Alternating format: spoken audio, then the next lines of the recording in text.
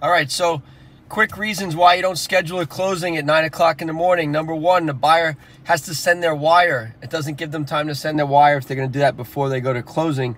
Number two is the bank has to send their wire and have their closing documents ready, right? So when you have a 9 o'clock in the morning closing or an early morning closing, especially on a Monday, sometimes it's not enough time for the bank to prepare their closing documents.